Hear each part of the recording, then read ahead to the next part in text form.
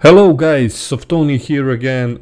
First, like always, I want to thank you for watching this video, and in today's lesson we're going to create creative space particles or space background, so stay along with me, and this is what we're going to create today.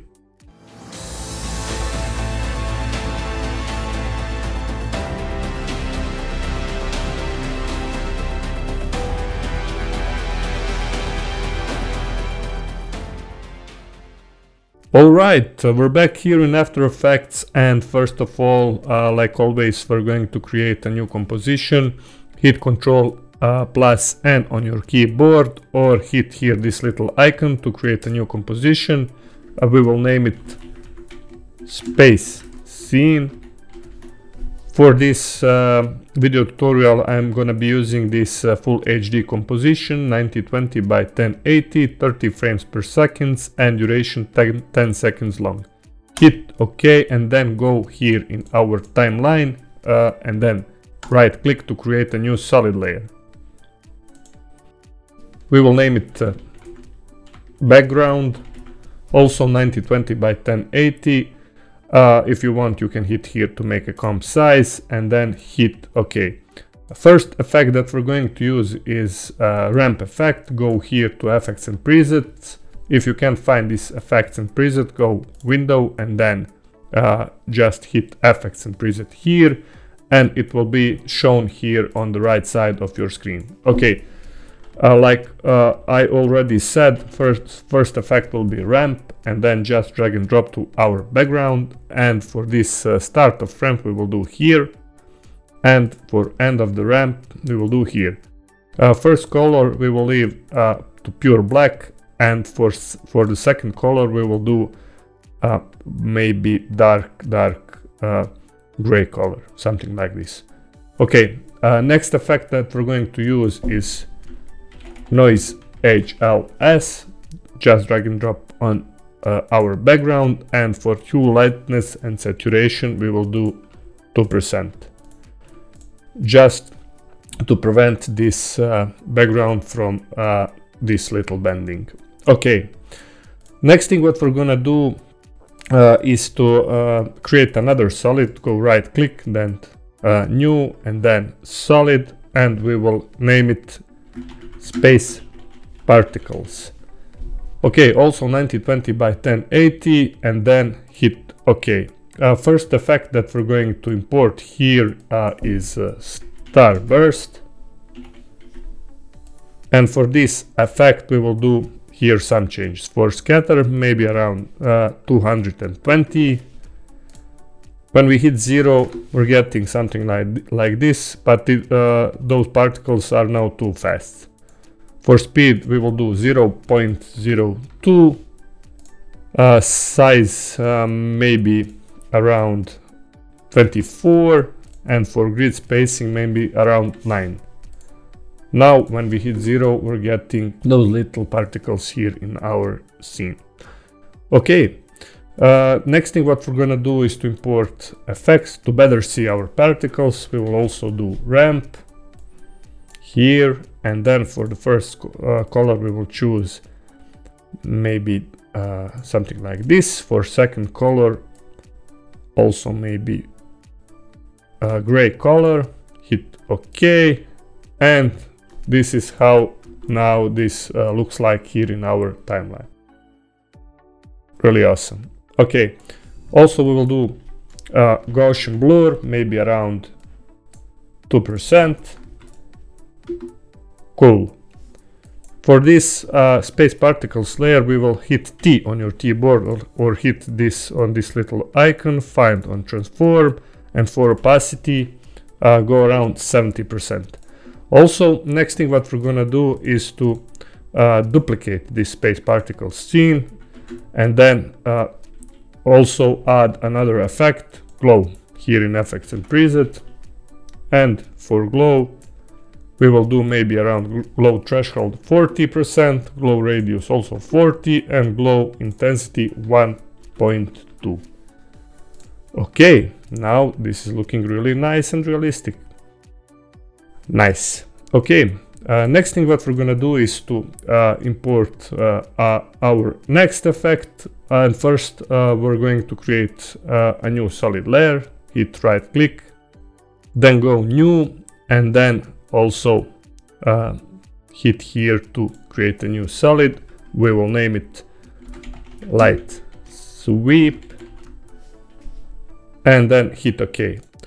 Now look for light sweep effect, light sweep, CC light sweep, drag and drop here, and for this light sweep effect we will also add fill color.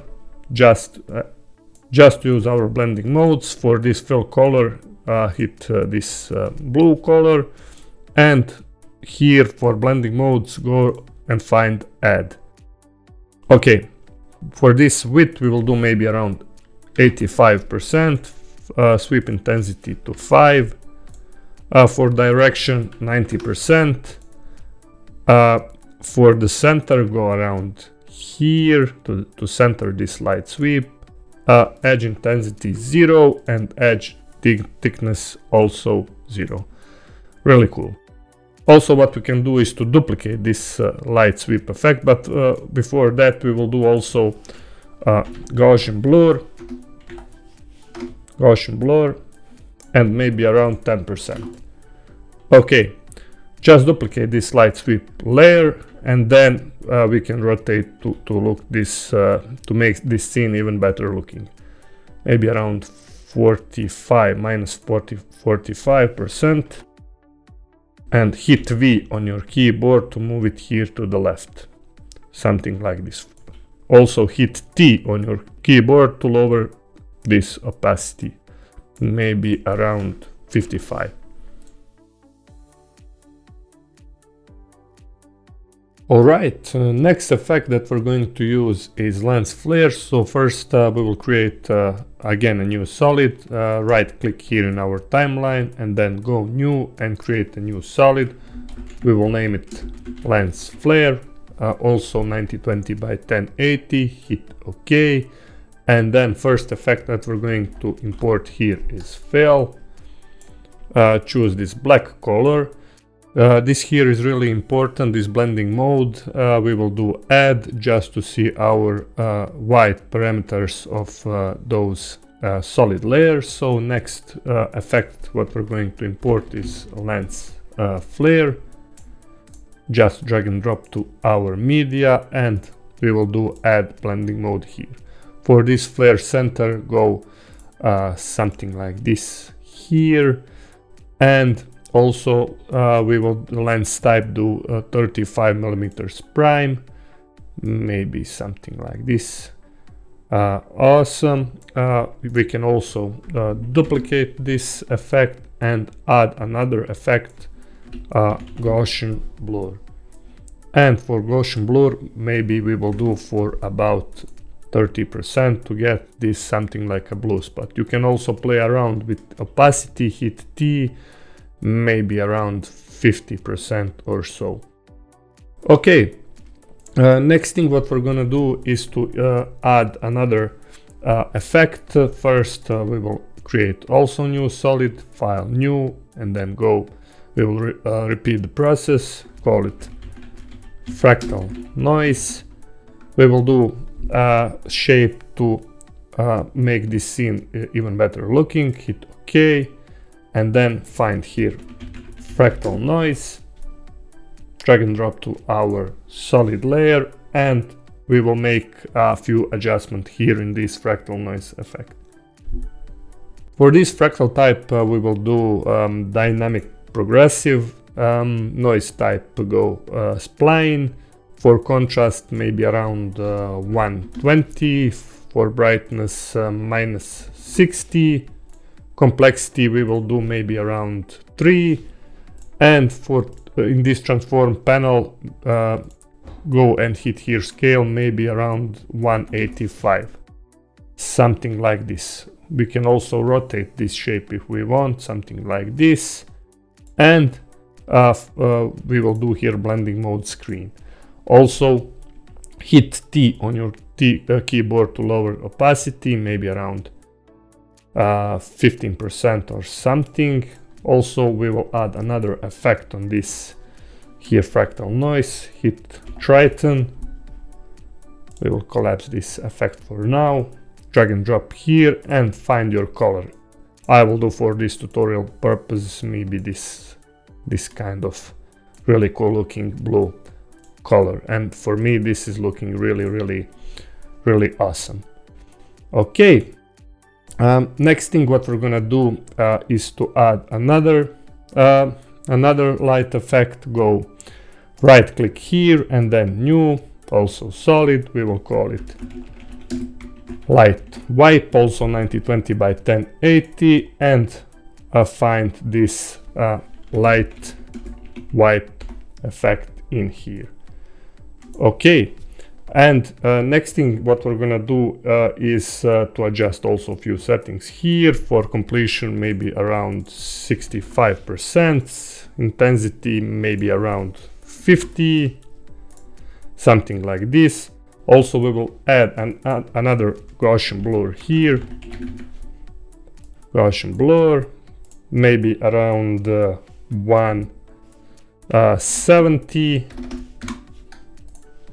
and we will also scale this up a little bit, maybe around 102, just to see completely our layer because of this blur effect.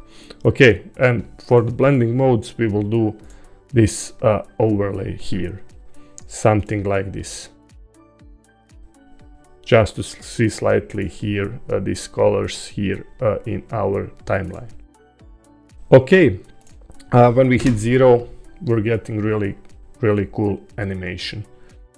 Also, next thing what we're gonna do is to create our text. Go and grab here this type horizontal tool, and on this center of this our scene, go and find I will do Montserrat font, maybe Montserrat regular. For text height maybe around 100, and I will type our space. I will align it here to the center, 100, okay. Maybe to go Montserrat semi-bold, something like this, and open up this text panel here, go animate and find tracking. For tracking, maybe we will do for this keyframe around 10, something like this.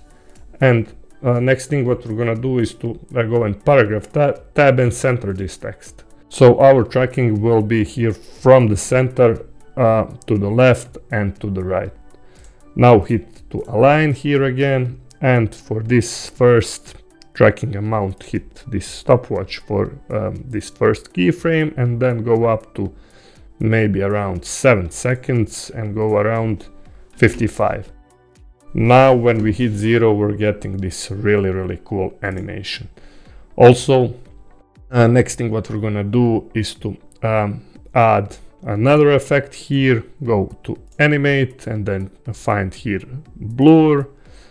Also go here and find on this animator 2, find property and then find opacity. For opacity go to 0%, and then we will animate this offset parameter here. For this first keyframe hit here and then go around 6 seconds to 100%. And for this blur maybe around 25. And when we hit 0 we're getting this really cool animation. Maybe just double click to find thinner text, maybe medium. Really cool. Also we can duplicate this text, move it, hit V on your keyboard, move it down, something like this. For this text size maybe around 50, go maybe around 50, go and find this light version, move it up, choose both of those two text and move it up a little bit. We will rename our second text to maybe Softoni Motion, and when we hit 0 we're getting this really cool animation. Also you can readjust here in our timeline if you want that your text, your first text is going first, second text going second, something like this. But it completely depends on you. So when we hit 0 we're getting really cool animation. Alright guys, that was everything for today's tutorial. Hope you learned something new. I want to thank you again for watching this tutorial. You can use this technique to make your own templates or your own projects. Take a look on my channel for even more great tutorials, and until next time, stay creative and bye bye.